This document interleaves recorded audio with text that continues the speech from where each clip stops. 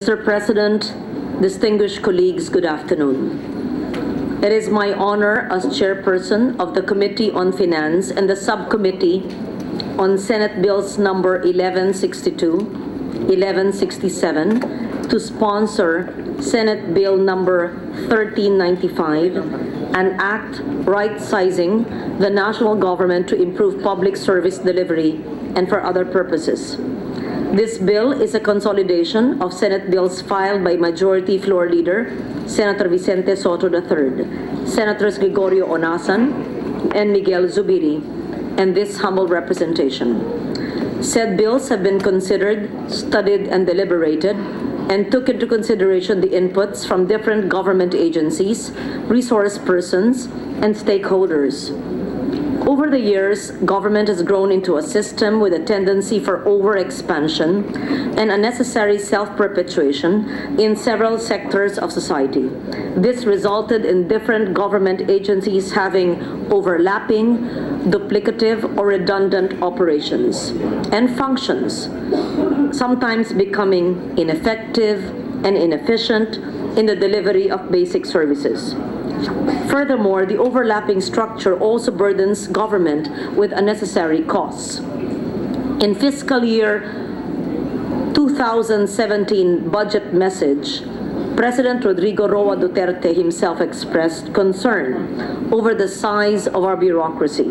Specifically, he noted that although the expansion of the bureaucracy is a response to the growing demand for public services, there is still fat in government that we must trim. From 176 agencies in 2000, there are now 186 agencies in the national government. Moreover, the national government workforce currently stands at 1.6 million compared to 1.1 million positions in 2000. The increase in the number of government agencies without doubt has a significant impact on our budget. For 2017, 29.57% of our budget of 3.35 trillion or 990.5 billion pesos is allocated for personnel services, PS.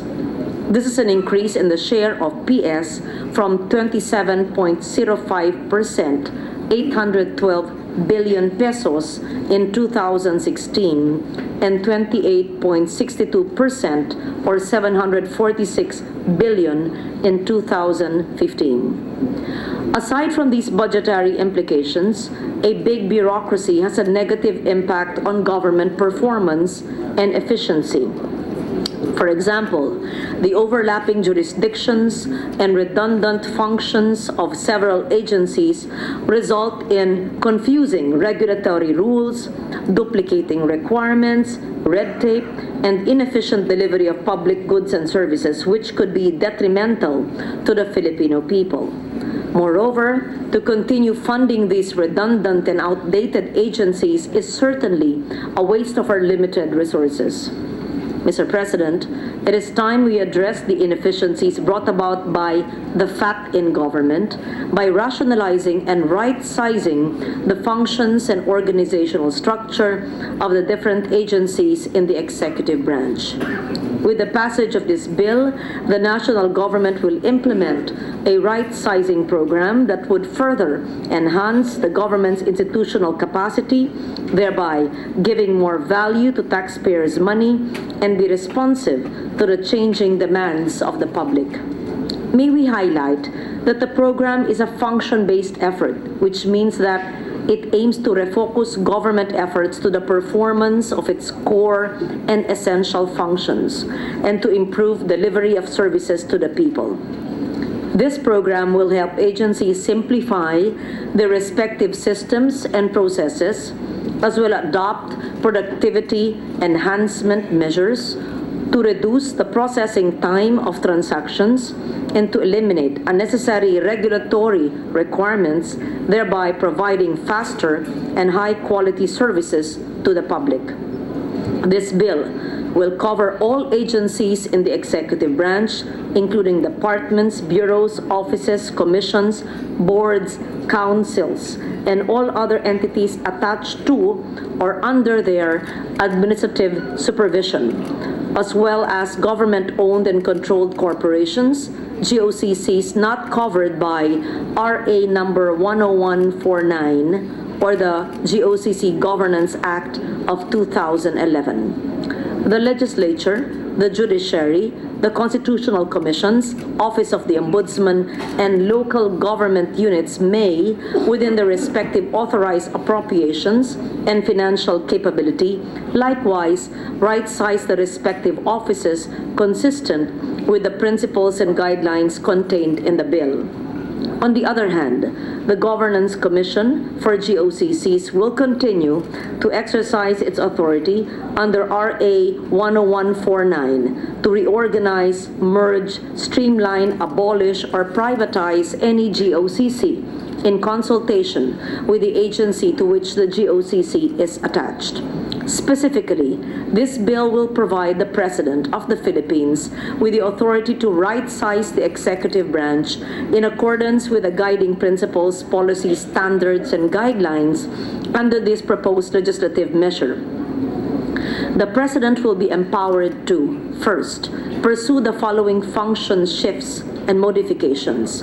A, to strengthen functions of the agency which directly contribute to the targeted ultimate societal outcomes of the national government or the targeted sector outcomes of the agency. B, scale down, phase out, eliminate, or discontinue functions, programs, projects, or activities that could be better carried out or undertaken by the private sector or have already devolved to local governments. C, transfer, integrate functions from one agency to another which could better perform the same. Second, the President may also undertake the following organizational actions. A, regularize ad hoc offices whose functions are vital and significant, thus must be continually undertaken by government. B, merge or consolidate agencies whose functions are unnecessarily overlapping or duplicating. C, split agencies with multifarious functions which are deemed distinct but with equally important aspects of governance. D, transfer offices to other agencies where their functions are more aligned. E, abolish agencies whose functions are already redundant or no longer relevant or necessary or could be better undertaken by another entity, which are no longer achieving the objectives and purposes for which they were originally created, which are not cost-effective since they do not generate the desired level of outputs and outcomes vis-a-vis the resource inputs, and or which have already become non-operational or dormant or have outlived its purpose.